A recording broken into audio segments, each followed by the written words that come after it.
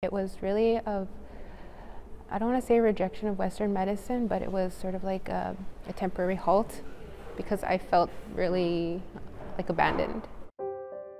Being told you're going to die really shook me to my core.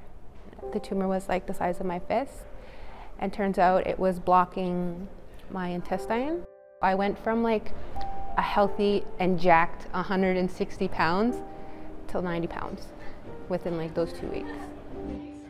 I would go every 2 months to make sure that that my CEA levels were clear, and I was doing scans if I needed to, just to kind of make sure that it was good. So to them it was like, yeah, we're in the clear, we're cancer free, there's no way in heck that it could ever come back. And then in May it came back, and it went from stage 2 to stage 4. I had like some healers come in from Saskatchewan, and she gave me some medicine. And after she gave me some medicine, I like sweated everything out. Like it was unbelievable. So that was my first time ever even having like indigenous medicine, and it worked because they kept on trying to put tubes in me and figure out like, why can't we get this infection under control? And they were having such a hard time. Like I was in there for a very like 2 weeks, over 2 weeks. And I should have been out in like 2 days.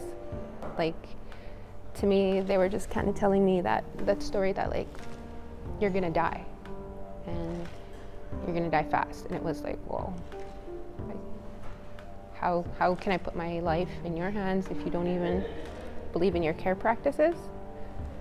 Like here I'm sitting with elders now, and I'm asking these questions, and I'm sitting with medicine men, and I'm sitting with pipe carriers, and I'm asking these big questions. That's when I started looking elsewhere. So that medicine and like those ways that I sort of had like an introduction to, I was like, okay, I'm gonna do it. So I started that, and it was just like a dive in. Like it was going to all these different ceremonies and meeting all these beautiful people and learning all these different stories and these gifts and these messages, and it was really, really empowering. And I remember growing up being told like, don't hold it in, you're gonna get yourself sick. And not even realizing like, what did that mean? Like, you just think it's just common sense or folktale. But there was some truth to that.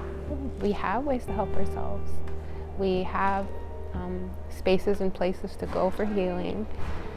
And I'm living proof. Like, I do what I do because of ceremony. And I really had to go through cancer to figure all of this out. And it's been hard. And it's been so rewarding, and it's been difficult at the same time.